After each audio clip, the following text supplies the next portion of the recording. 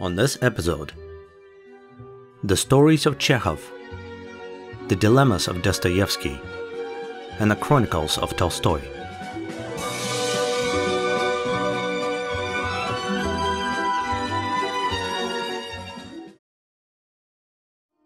The 19th century is sometimes referred to as the golden age of Russian literature.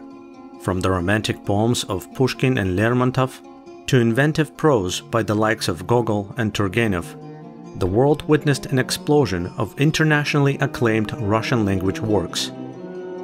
With the invention of the cinema, countless books were adapted as films in the 20th century. As expected, the possibility of adapting a particular work relied heavily on the government's acceptance of its author and themes. Considering the diverse multitude of Russian authors, this episode will concentrate on select works of three outstanding individuals.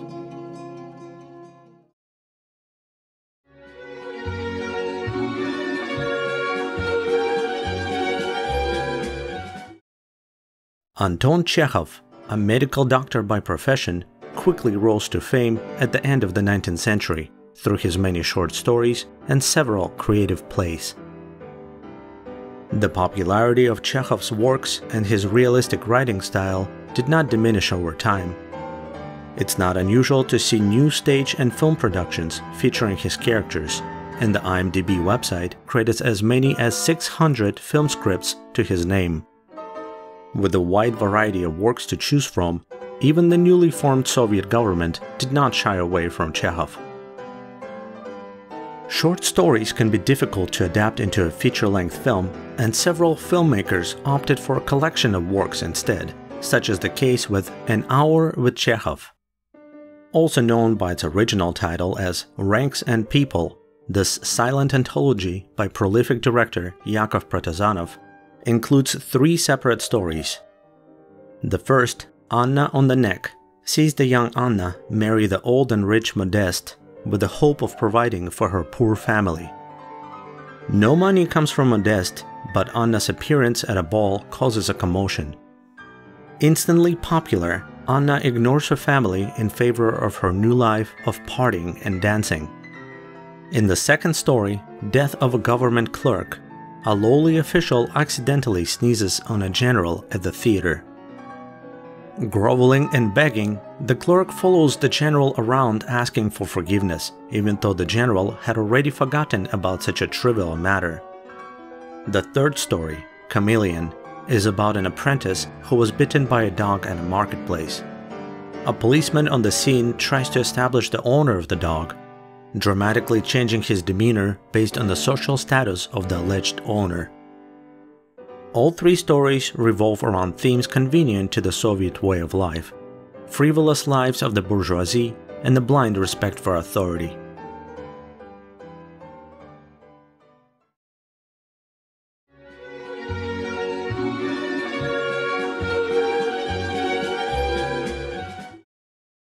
The rule of Joseph Stalin was not fond of adaptations of classical works. Nevertheless, director Isidor Annensky created several Chekhov-based films during this time. The Bear, based on Chekhov's comedy of the same name, is an Annensky film school diploma project. Landowner Grigory visits the widow Yelena, asking for the money which the departed husband owed him. Yelena finds Grigory unpleasant, refuses to pay, and the two have an argument, culminating in a challenge to a pistol duel. While Grigory is instructing Yelena on weapon handling, the pair grows closer. Кисия, эфир, полубогиня. А заглянешь в душу, обыкновеннейший крокодил. A low-budget project, filmed mostly in a single room, the film was a successful start of Annensky's career. After the mortal danger of the Second World War had passed, Annensky returned to Chekhov with The Wedding, a vaudeville comedy. Aplombov, a pretentious groom, agrees to marry Dasha only if certain dowry conditions are met. As the wedding reception continues, it slowly falls apart. Нынче всякий норовит вступить в брак из-за интереса, из-за денег. Это намек? Все знают, что вы из любви. Приданое пустяшное. The dowry is not as large as initially stated, and the invited guests are not up to the groom's standards. Upset, Aplomov begins to lose his mind. As a satire of petty bourgeoisie, the film was ideologically safe and starred some of the best actors of the time.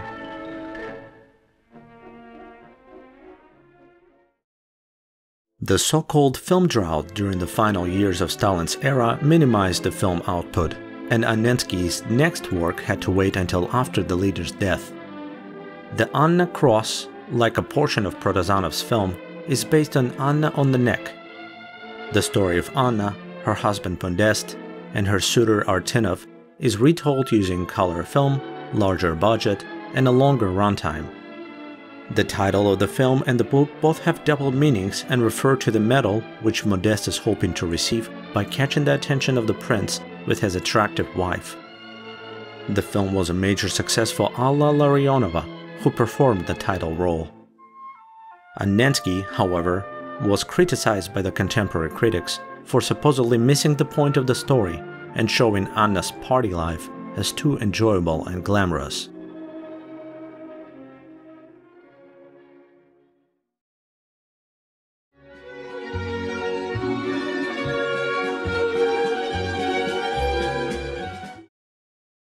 The year 1960 marked the 100th anniversary of Anton Chekhov's birth. Director Iosif Kheifits, who previously made important contributions to the Soviet 1950s cinema, with A Large Family, The Rumyantsev Case, and My Beloved, turned to the classics. The liberal mood of Khrushchev thaw welcomed films featuring realistic social drama, and the timing was suitable for The Lady with the Dog. Dmitry, a married banker, is vacationing in the resort city of Yalta. There he meets Anna, a married young woman. Neither is happy with their family lives, and the two have a short but close affair. After leaving for their respective towns, the lovers realize that they both long for each other. Unable to change their lives, they continue to meet in secret while maintaining the facade during daily routine.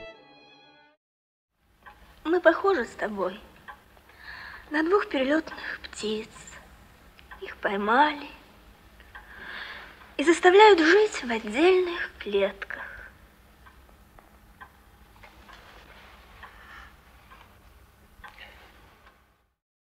Whereas the book portrayed Dmitry as a serial womanizer, the film version is that of a faithful husband in a momentary lapse. By the 1970s, films based on classical Russian literature attracted top actors. The Bad Good Man, also by Kheifits, is based on The Duel, one of Chekhov's longer and more complex works. In a small Georgian town, Laevsky is a lazy, unfaithful man, deep in debts. Von Koren, a scientist in the same town, despises Laevsky and believes that parasites like him should be actively exterminated. И когда Лаевский размножится, цивилизация погибнет. Если людей топить и вешать, то к черту твою цивилизацию. Despite the best efforts of their mutual friend, Dr. Samoylenko, the feuding men are determined to resolve their differences at a gun duel. The events leading up to the duel cause major changes in both opponents. Chekhov's conflicted characters came to life through skilled professionals such as Oleg Dal, Vladimir Vysotsky, and Anatoly Papanov.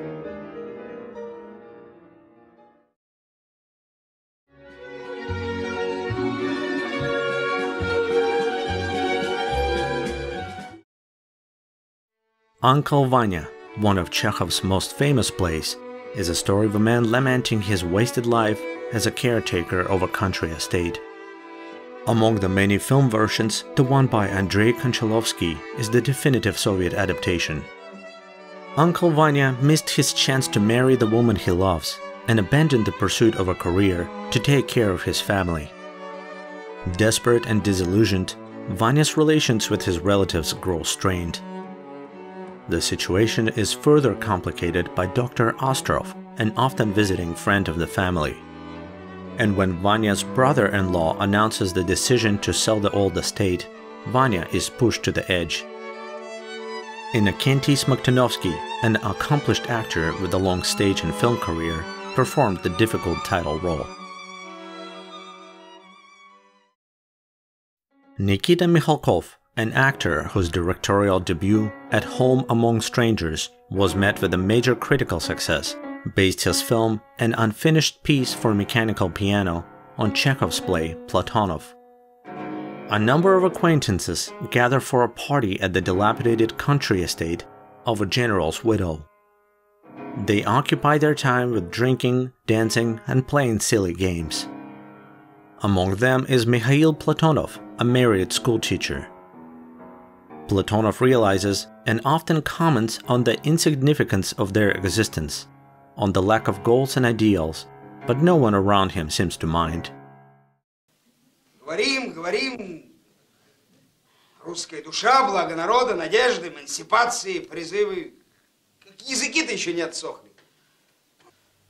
Мухи дохнут от наших мудрых мыслей. Лампа уже коптить начинает. Ой, говорим, едим, спим, опять говорим, все с чистой совестью. Meanwhile, women at the party seek the attention of Platonov, including his former love. Like most adaptations of this extensively long play, many scenes and characters were cut, and Mikhalkov's film replaced the original tragic ending with a hopeful one. Emil Loteanu, a Moldovan-born film director, gained international fame with his 1976 romantic drama Gypsies Are Found Near Heaven. Loteanu's next film, A Hunting Accident, also known by its original title as My Affectionate and Tender Beast, is based on Chekhov's novel The Shooting Party. Sergei, an investigator, visits a friend in the countryside where he meets Olga, a young and attractive daughter of a forester. Despite the mutual romantic feelings, Olga marries Sergei's friend and, conflicted in her feelings, elopes with yet another friend. The events culminate in a traditional hunt during which a terrible tragedy takes place. Loteanu infused the story with his signature cinematic poetry, with carefully framed shots, footage of natural landscape, and gypsy cultural influences, while his fellow countryman Evgeny Doga composed the fitting soundtrack, including a famous waltz.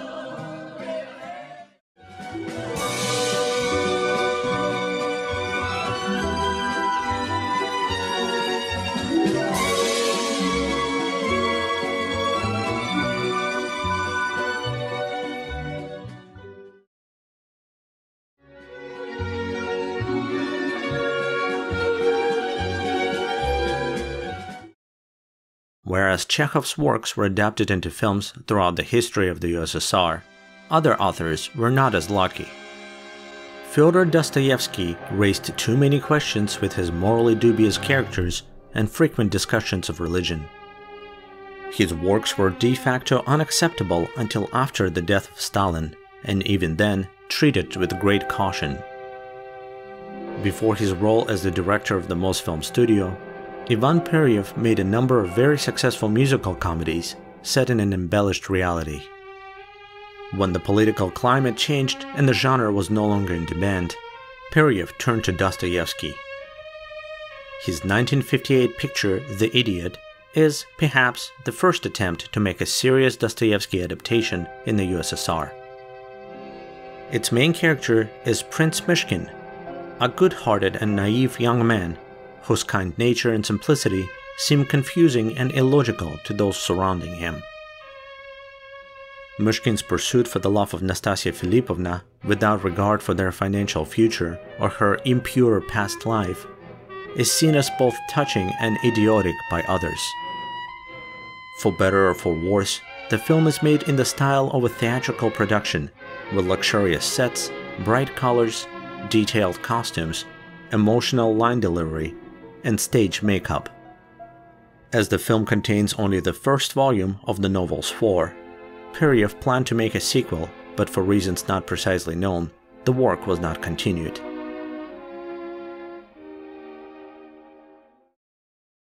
The liberal tendencies of Khrushchev thought paved the way for adaptations of deeply philosophical works, such as Peryev's The Brothers Karamazov. The lengthy runtime of the three-part film allowed thorough exploration of the novel's complex characters. The main theme is the strained relationship between Fyodor Karamazov and his three sons. Dmitry, the eldest, is impulsive and passionate. He is known to have financial issues and shifts his attention from one woman to another. Ivan is an atheistic scholar, keen to have religious debates with others, and whose views can be summarized with the phrase, "If God doesn't exist, then everything is allowed." Да как же ты будешь жить с таким адом в голове? Разве это возможно? А может быть и избегну. Да как же ты избегнешь-то? Чем? А опять-таки по-карамазовски. Это чтобы все позволено, так что ли? Да, пожалуй, все позволено. Alyosha, on the contrary, is deeply devoted to religion, being a young monk in training. The story takes a dark turn as Fyodor is found murdered, and one of his sons is suspected of the crime. Unlike Peryev's version of The Idiot, Brothers Karamazov is much more open in its discussion of religious topics, although The Grand Inquisitor, the famous story within a story about the second coming of Jesus Christ, which Ivan relates to Alyosha, was omitted from the narrative. The film turned out to be Peryev's last work as he passed away during the production. Around the same time, Lev Kulizhanov directed a film based on yet another well-known novel, the psychological drama Crime and Punishment. Raskolnikov, an impoverished young man, believes himself to be in a class above others, a person who controls his own fate through any means necessary. He plans the murder of an elderly pawnbroker, justifying his actions as necessary to gain enough funds and become a great person. And while Raskolnikov is able to commit the crime and get away, his plan quickly falls apart. In his panic, he fails to steal the valuables, and he is tortured by a feeling of guilt to the point of becoming ill. Moreover, a police detective becomes suspicious and repeatedly questions Raskolnikov. While Raskolnikov is deciding what to do, he starts a personal relationship with a prostitute, all while trying to prevent his sister from marrying for financial reasons. The black and white format is fitting for this dark crime story, as is the eerie soundtrack, consisting mostly of disjointed, screeching notes.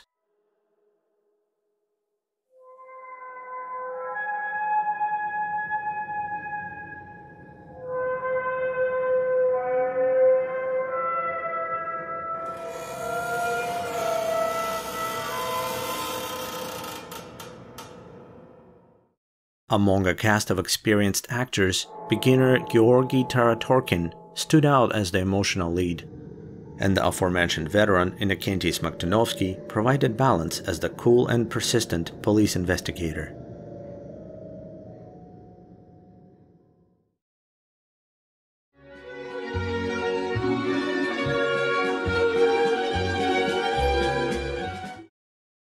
Lev Tolstoy, or Leo Tolstoy, was more than just a writer.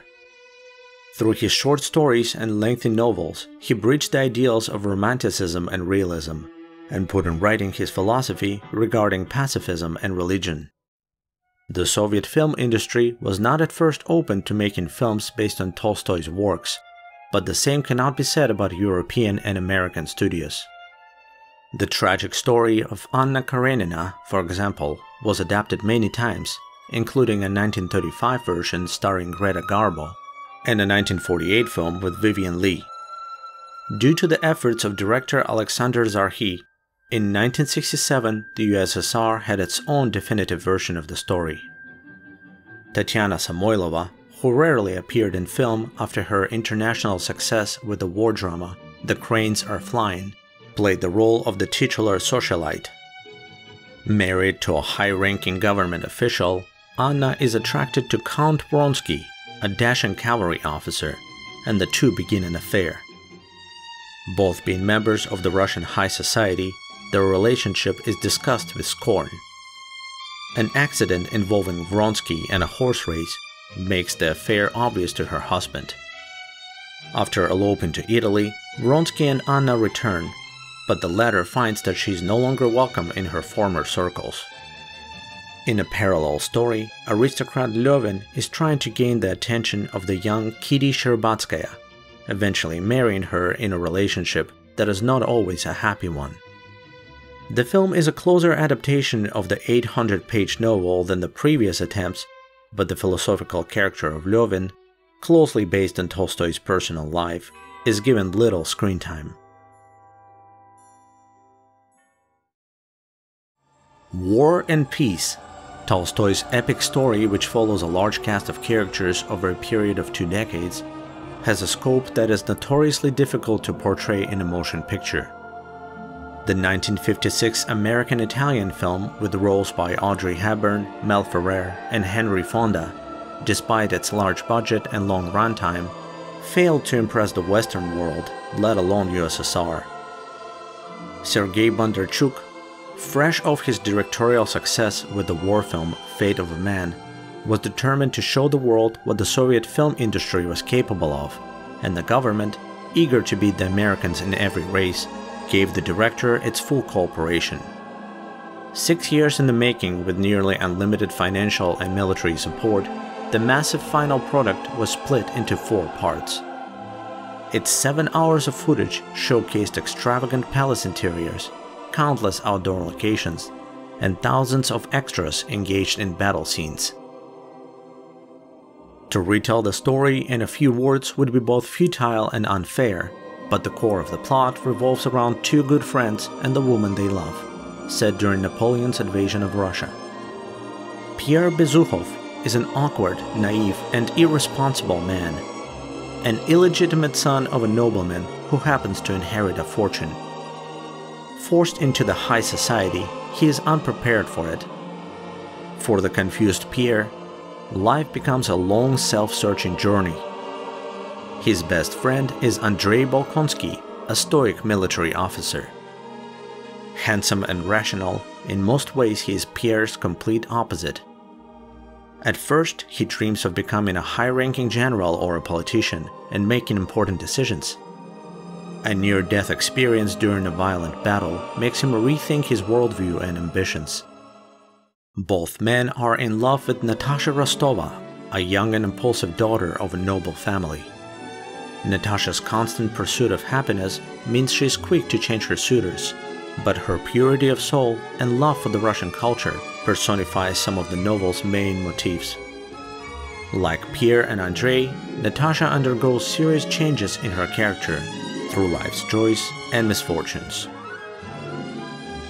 For his tremendous project, Bondarchuk received a large number of awards, both domestic and international, including one of only 4 Oscar statuettes awarded to a Soviet film.